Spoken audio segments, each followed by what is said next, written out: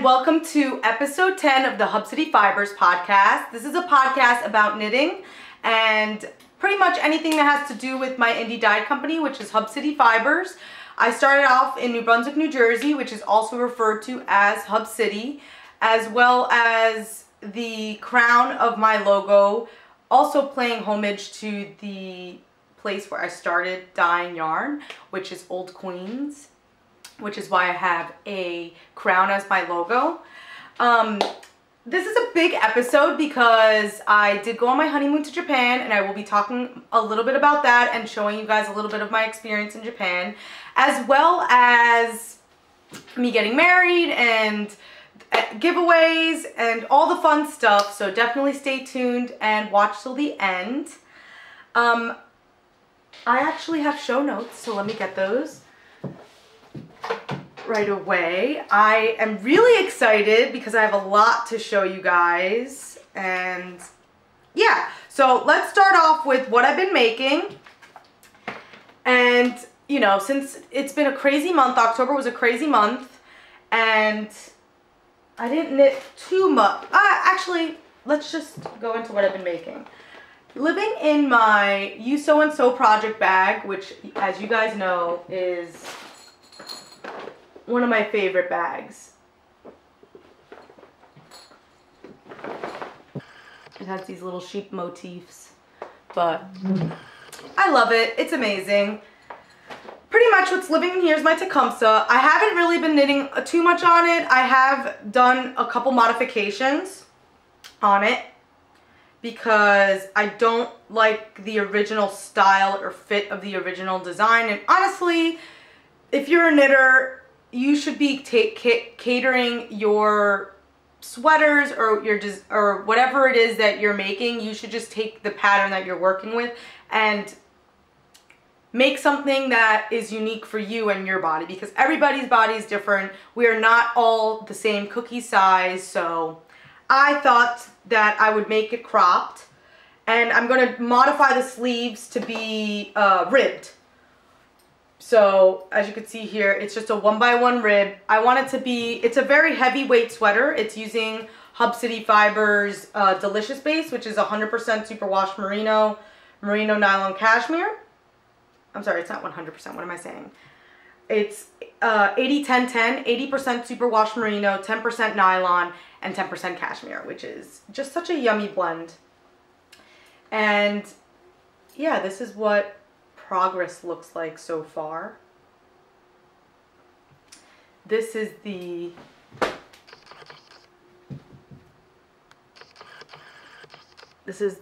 sleeve that I'm working on. It's a 1x1 rib. And so far, like I said, I haven't really been working on it, but it's such a yummy, yummy yarn. And it's just starting now to get cold and fall here in New Jersey, so I know that I'm going to get the urge to want to knit this, but it's been just so crazy. I literally came back from Japan like 2-3 days ago, and so I've just been trying to acclimate myself to everyday life again, so.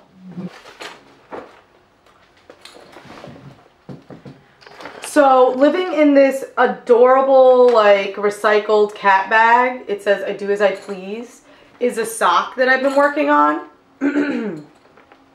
And the sock that I've been working on is pretty much me trying to learn to do the fish kiss heel, fish kiss hip heel or whatever. Fish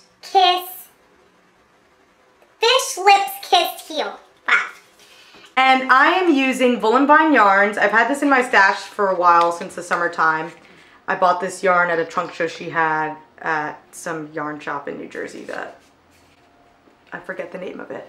But she had a trunk show in some yarn shop in New Jersey, and I went to go visit her because I love watching her podcast. If you guys don't know her, you probably know her if you're watching this podcast because she's awesome. But I'm using her colorway in peach, in fuzzy navel. Yeah, fuzzy navel. And it's like this peachy colorway.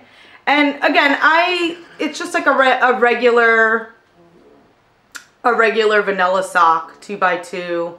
My formula for my vanilla sock is just like a 2x2 rib. And then I wanted to make this a little bit like a shorter sock.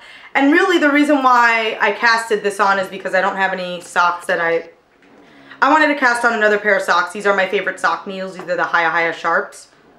And I'm using the 1.5 US or 2.5 millimeter. And these are just the best. I like a nice little sharp edge. But the reason I casted these on is to really practice the heel. I usually just do like a garter stitch heel, or the heel flap. Pardon the noise, that's one of my cats. He has a deviated septum, so he makes random noises, but his name's Wheezy. But yeah, I'm really enjoying this. It's just something nice to have on the side, and so far so good on the heel. I had this pattern in my queue for so long, but I was so deterred from actually using it just because it was like a 19-page pattern. But, you know, I've been watching so many podcasts now, and a lot of knitters use this fish lips kissed heel. Fish kiss hip. What a tongue twister. The fish lips kissed heel. And I said, you know what? Let me take a crack at it. If I can knit sweaters, then I could do a simple heel pattern. So, and let me guys, and this is in her footsie base, which is 80/20 super wash blue face Leicester. And honestly, there's nothing like a nice blue face Leicester yarn. So I'm really happy I'm knitting this. Also, yeah, it's kind of bright. It is one of her summer colorways, but there's nothing like a nice bright sock to wear when you're going to the gym. You know, gym clothes is always very neon-esque now, so it's perfect. And plus there's nothing like wool socks. So that's living in this bag. I do as I please. Also, I don't know about you guys, but I am definitely in need of a new project bag. So I'm definitely going to start looking, or, you know, keeping my eyes peeled for a cool project bag that's hefty and handmade, of course, because I like to support makers. But that's living in that bag. Another project that I'm working on, which actually was the project I've been working on while I was, you know, on the airplane, because airplane knitting is a thing. Usually I don't knit on vacations, believe it or not, because I just never find the time to, but with a 14-hour flight to Japan and China, then there was plenty of time. So let us look here. So I have been knitting on a hat, and if you guys follow me on Instagram, I'm at HUBCITYFIBERS, then you know that I have casted on the Kabook hat. And this is a pattern by Caitlin Hunter, and it has bobbles, which I've never done or knitted bobbles before. So I'm really excited to have introduced this technique into my repertoire of knitting stitches, because it's really not as difficult as it looks. It's a fun hat, and I'm really enjoying it, and I really just love the style of the hat, really. So let me show you it up close. And before I do that, I am using Hub City Fibers in my Skin Deep colorway in my Delicious base, which again is merino nylon cashmere. This skin tone color, which I'm a huge fan of nudes. I really, really enjoy knitting and wearing the color nude, or just nude spectrum colors like browns. So this is like a perfect pink skin tone color, which I really, really like. And I honestly want to develop a nude line, just because, again, like, I love nudes, and I love all shades of nudes, from dark brown all the way to like really pale yellow. I really love just how it looks on this on garments. So I'm knitting that using Hub City Fibers Delicious base. as well as my Chelsea Yarns Luxe Mohair, which is mohair and silk. It's beautiful kid silk cloud, and it's perfect for this pattern because this pattern requires you to knit with 2 strands. And yeah, and this is in her this yarn I acquired during Chelsea Yarns 5-year in business celebration, and this colorway is called Celebration. And honestly, this color pairs so well with my skin tone, with my Skin Deep colorway. I'm so obsessed with how it's turning out. Let me show you guys. So I'm almost done. I'm actually decreasing, but this is it. And I love it so much. This is gonna get so much wear this winter. So when I knit this originally, I actually, if you guys follow me on Instagram, you'll see that I kind of screwed up the pattern here. I screwed it up pretty much. And I took it out and I measured my head on it. It was definitely too big. I originally was knitting the small adult size, and it was just too big for my head. And I knew that knitting it just because I've seen this finished product in multiple yarn stores, and like I tried it on and it was really big. But I was also hesitant to try the child size, which is what I actually ended up knitting because I ripped back. And the child size, I think, fits me perfect. So I am at the decrease end, but yeah, isn't this just like such a fabulous color combo?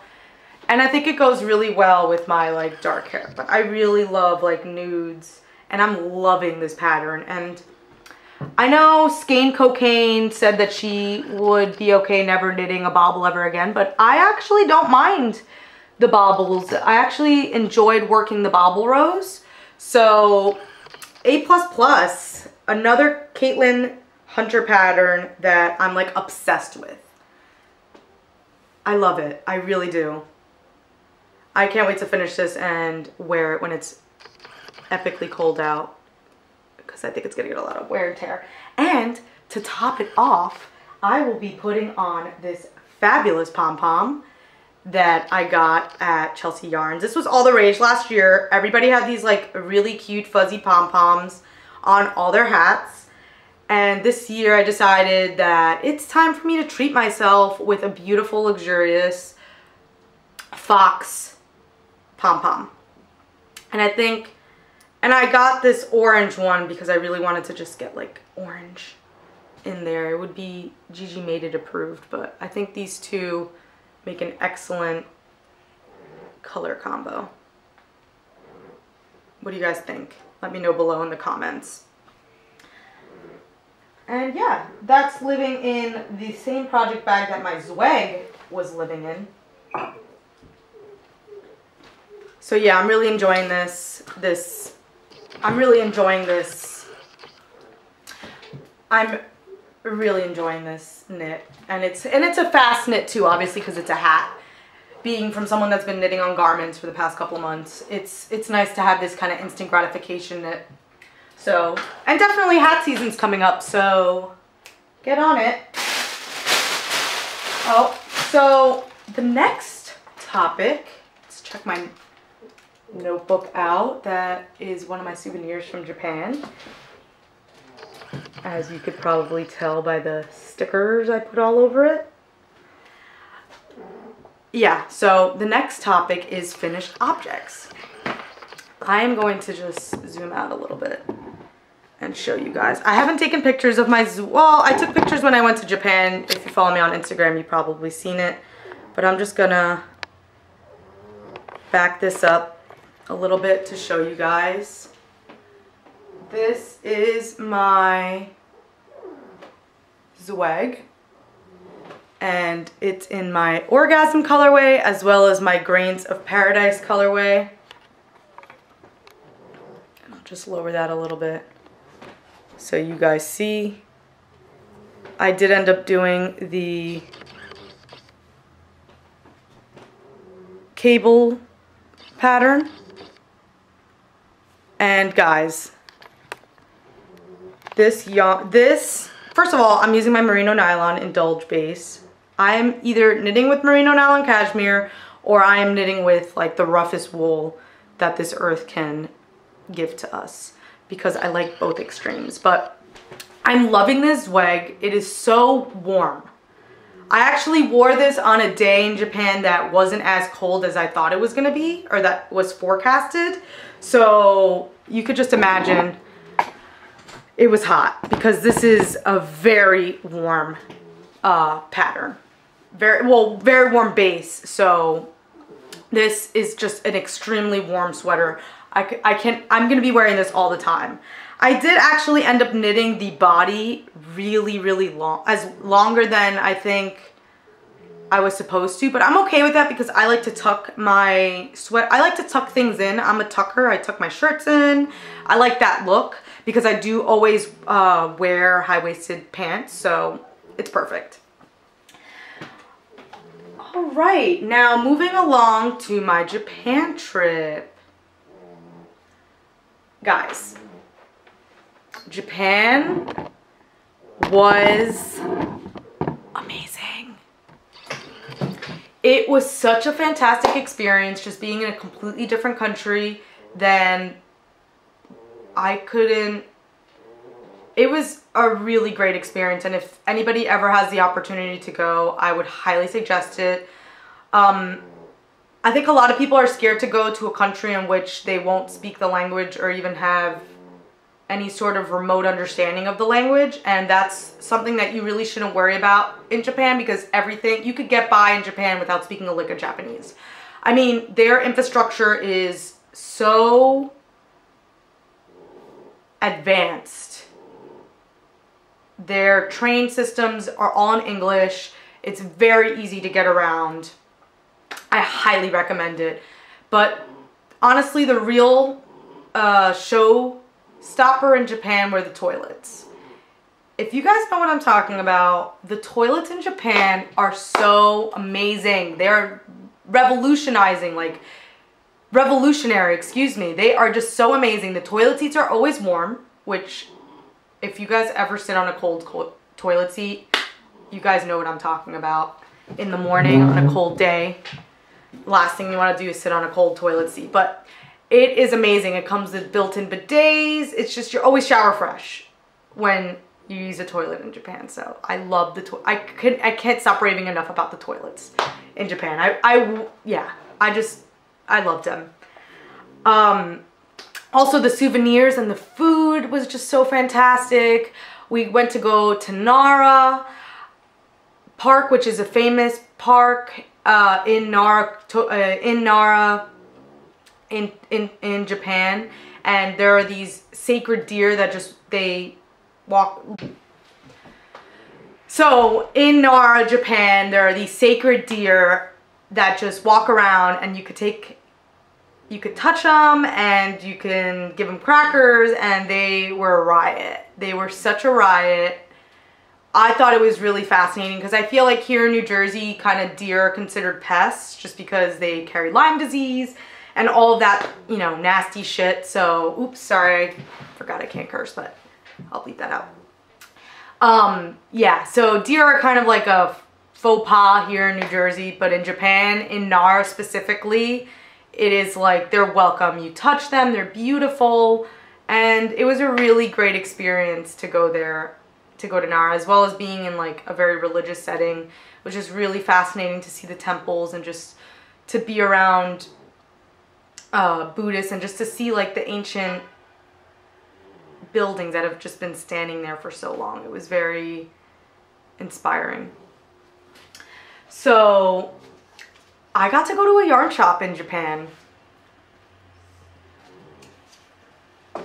And that kind of brings me to a giveaway that I will be doing with this yarn that I had bought at this yarn shop. I visited this yarn shop in Kyoto. It is called Avril Pepin, and I'm actually going to insert a little clip right here so you guys can see my experience in the yarn shop.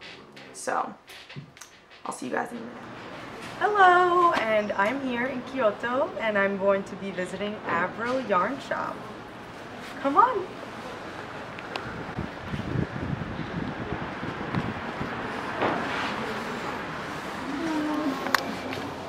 Thank you all.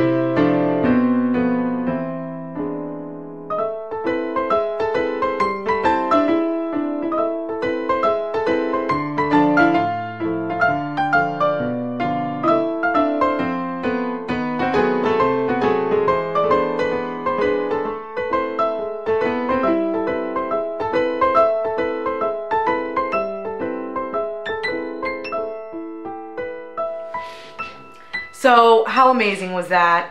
One of you lucky viewers is going to be getting this prize that I got to purchase at Avril Pepin.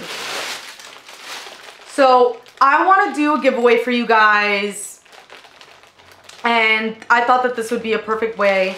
It's a little package, and it comes with this, it comes with Japanese yarn from this yarn shop. And if you guys saw from the video, in Japan they don't really sell skeins the way they do here conventionally in the United States and probably other parts of the world. When I went to Iceland, they also sold like bundled cakes. In Japan, what they do is you pick out whatever yarn you want and then you pay per 10 grams. So I ended up getting a 100 gram, I ended up getting a total of 100 grams so that somebody can make a pair of socks or a small garment like a hat or mittens or something, or include in a shawl if that's what they really wanted to. And this is lamb's wool. And this is in like a kind of like a deep forest green. And it's really beautiful. It has kind of like this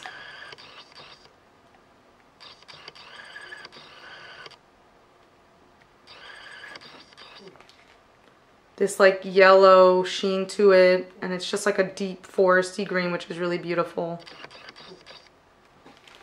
As well as, and I got, I think I got, let's see, 70 grams of that colorway. And I also got this kind of gray color. It's just like a heathered gray. And this is really beautiful. I absolutely love these. And I will be giving that away to one of you lucky viewers. So I will put more information about this giveaway on Instagram. So definitely follow me on Instagram if you guys want to learn more about how you can win this awesome prize that I got for you guys in Japan. And yeah, I'm really excited about that. I'll put my handle right here so you guys can go and immediately see if you have Instagram. And if you guys don't have Instagram, please let me know in the comments. I do want to include as much people as possible in this giveaway, so definitely let me know.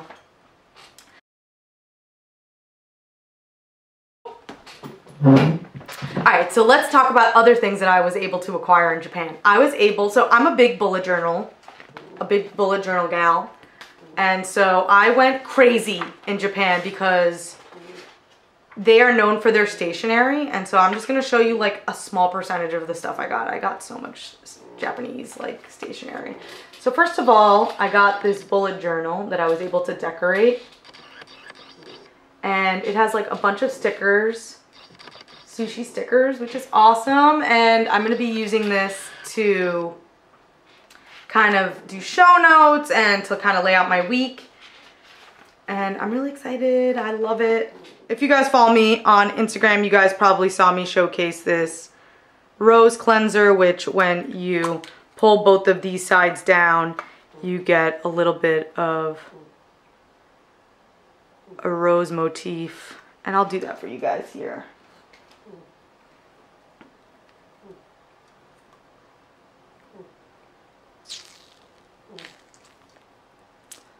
How cool is that? And it smells like roses too, which is so awesome. So that was amazing. And I also got a big stationery haul. So I'll show you guys some stickers that I got. I got these gorgeous mushroom motif stickers, which I'll probably design one of my next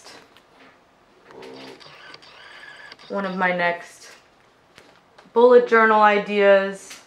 And they're just so sweet. There's nothing like a nice mushroom. I also got Christmas stickers because obviously December's coming up. So I wanted to include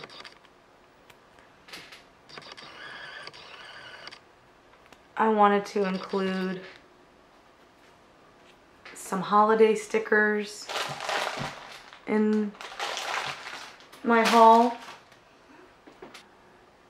There you go. They're so pretty. I love them. And I also got like pens and washi tape. I'll show you guys the washi tape I got. And I got so many pens. Also I have 2 cats, so I had to get some of these really cool sock stickers, cat stickers. And that's like a little cat as a sushi. And they are just so adorable. And they have like some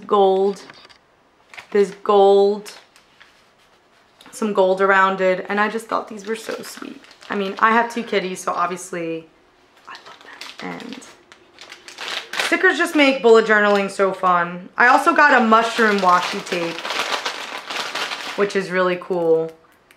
And I'm obsessed. I'm excited to use this for when I do my mushroom themed bullet journal. And I got these really, really convenient 3mm washi tape, which is easy to kind of divide the months. And that was also, it's a lot of fun. On top of my crazy stationery haul, that's not even a 10% of my haul. I also got I went to a pottery place where everything is handmade by hand, and each item is handmade from a different region in Japan. So I think this was from Nagasaki, and this was handmade pottery and hand painted. It was I just had to have it. This is actually a set that I will be bringing. It's a mug and a bowl that I will be bringing to work with me because I make my own lunch. So I thought it'd be nice to have like a nice little set for work. And I just loved that store. They had so many creative pieces from all over Japan. So like you really see the details of all these different artists and how they put it into their pottery. And I loved it so much. It was such a great trip. Again, like if you guys can make it out there, I highly recommend it. But enough about what I've been doing. Thank you guys so much for coming and visiting Hub City Fibers podcast. I really am enjoying the podcasting, and I know I'm still a little new at this, so please be patient, or if you have any suggestions, definitely put them down below. If you're a returning viewer, thank you so much, and if you're new, definitely hit the subscribe button.